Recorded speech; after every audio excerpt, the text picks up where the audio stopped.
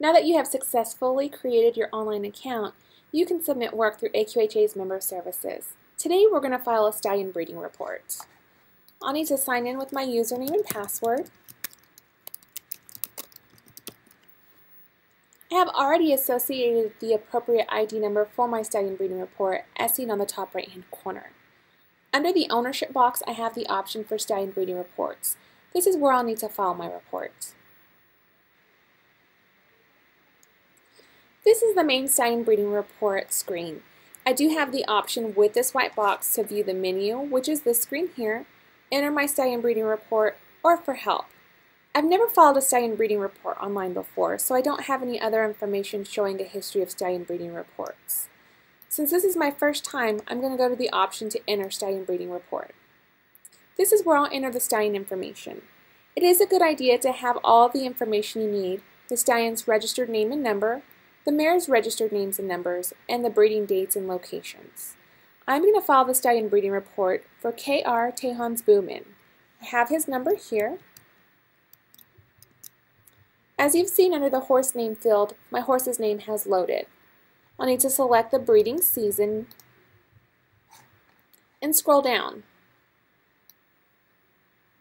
The grid here is going to show my breeding locations. These are just the stallion's standing locations and dates. This is not necessarily specific to the mares the stallion was exposed to, as a stallion could have multiple locations he's being standing or breeding. My stallion was standing at this location as of February the 1st.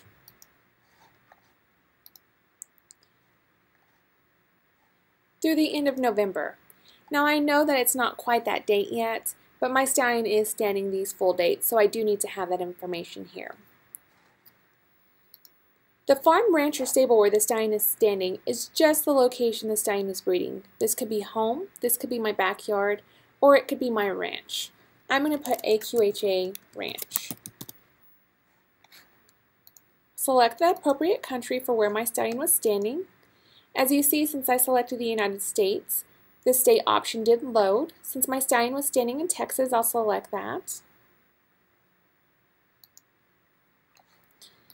And the stallion was standing in Amarillo, where I live.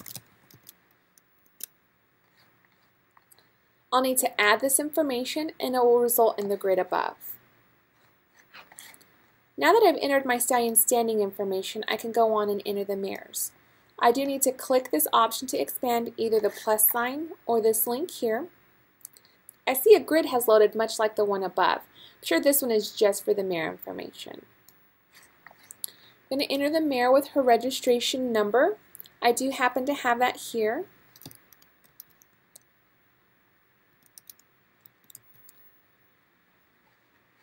Now this doesn't show me the mare's name yet. That will probably load when I add her to the report. This mare was standing as of March the 1st through March the 31st.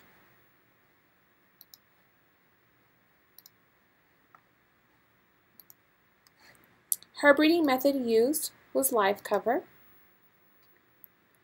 I have the option here to release the breeder certificate. If I choose this option, my signature will not be required to register the foal. I'm going to add this mare, and she did result in the grid located above.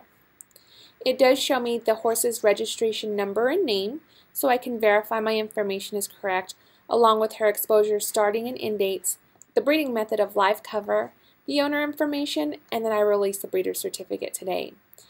If for some reason you have entered the breeding dates or breeding method incorrectly, you do have the option to edit that with this button. It's a pencil. You can go in and correct the dates if need be, or the breeding method.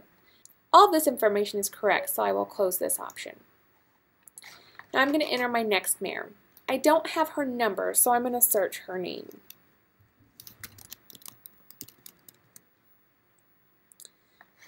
I did locate my mare, so I'll select her here, and I'll do the same thing for her breeding dates.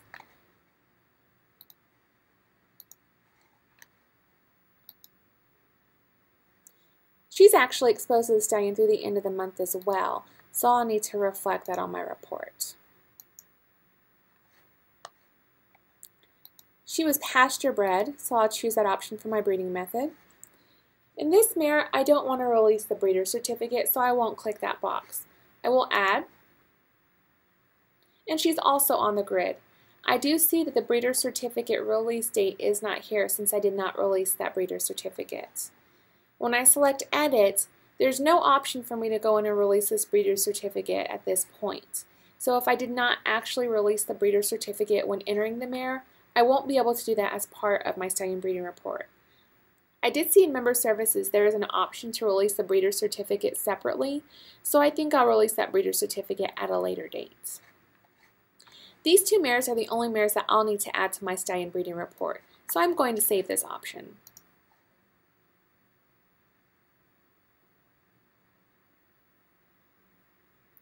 Now that I've saved my stallion breeding report, I'm back to the main stallion breeding report menu. I do see under actions I have the option to enter a mare in case I left one off. I can view my pending stallion breeding report, or if I had previously filed one, I can view the history. I can actually expand this as well to see the rest of the word. I see the status shows my report is pending, so it's not yet complete. I do want to complete this and get it in on time since the deadline is November 30th, so I think I'm going to go to View Pending.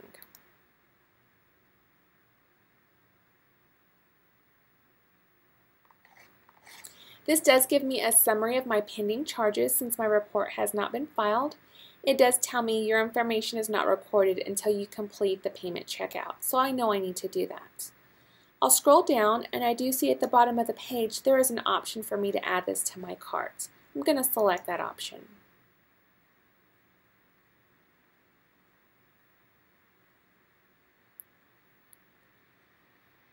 I've gone back to the main stallion breeding report menu, but I also see in my shopping cart I have 3 items. That must be my stallion breeding report. I'm going to view my cart. I see in my shopping cart I have my stallion breeding report for my stallion and the 2 mares he was exposed to. I'm ready to check out. This does give me a summary and it tells me to review everything.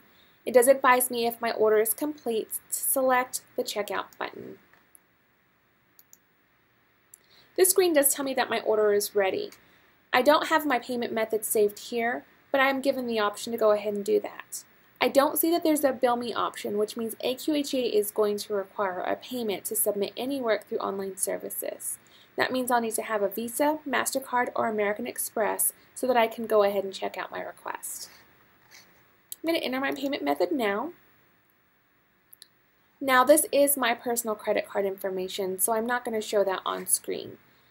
I will just need to enter the standard name on the card, my full 16-digit credit card number, or 15 digits of American Express, the expiration month and year, along with my CVC code located on the back of my card.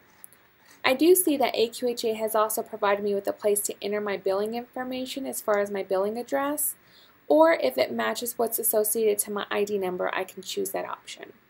I'm going to enter this now. Now that I've entered my payment method, it does show that a payment method is here. I'm going to use card ending in 1234 so that I can go ahead and submit the payments. If for some reason this card is no longer valid or if you need to change that, you do see that there is a change option to the right of that card number. And that's just the last 4 numbers of my credit card. I'm going to scroll down and click on the option to check out. Now that my page has completed, I show that I do have my order confirmation screen. It does give me a summary of my charges, and it does tell me that my credit card ending in 1234 was successfully charged the amount of $35 for my stallion breeding report. I also see here that I'm going to receive a receipt via email at the email address I used to create my account. I have successfully filed my stallion breeding report, and while it did take some time, it was a lot easier than I thought it would be.